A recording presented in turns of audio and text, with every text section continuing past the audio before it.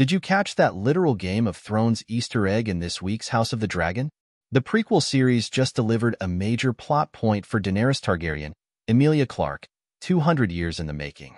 In Sunday's third episode of Season 2, Got's Mother of Dragons story begins in a blink-and-you'll-miss-it moment that has now been confirmed by the House of the Dragon director. In the episode, Rhaenyra Targaryen, Emma Darcy, makes the decision to send her youngest children away for their safety as the threat of war looms. She tasks Rhaena Targaryen, Phoebe Campbell, with accompanying her sons Aegon and Viserys to the Vale, along with their young dragons Tyraxes and Stormcloud, as well as 4 valuable but fragile dragon eggs. Rhaenyra hopes that by sending the young away, they can eventually travel to Pentos, but Rhaena is not happy with her new mission.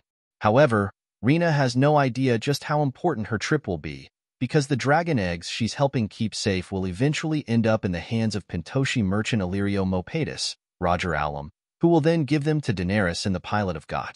And we all know what happens next. 3 of those eggs will ultimately hatch into the formidable trio of Drogon, Rhaegal, and Viserion. Those are Daenerys eggs, Episode 3's director Geeta Vasant Patel revealed to Mashable. All of us who work on this show are big Game of Thrones fans, so it was very exciting to shoot that scene. Fan speculation online points to the 4th egg hatching into a dragon that will participate in the events of House of the Dragon. This origin story is different from how author George R.R. Martin implied in Fire and Blood. In the book, it's suggested that Daenerys' eggs took a different route, landing in Essos long before the Dance of the Dragons began thanks to noblewoman Alyssa Farman, who stole 3 dragon eggs from Dragonstone after her relationship with Princess Rhaena Targaryen, different from House of the Dragons Rhaena, ended badly. Alyssa then sold the eggs in Braavos.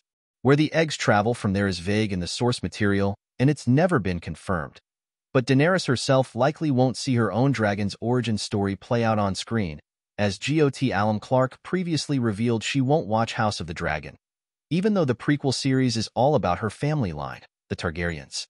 "It's too weird," Clarke said. "I'm so happy it's happening. I'm so over the moon about all the awards." The actress also gave a shout-out to Miguel Sapochnik, the co-showrunner on House of the Dragon Season 1 who worked with Clarke directing some of the most beloved episodes of GOT. Sapochnik has since stepped down from showrunning duties on Season 2 and beyond. "Love him. Brilliant. Wonderful," Clarke said. "I just can't do it. It's so weird. It's so strange.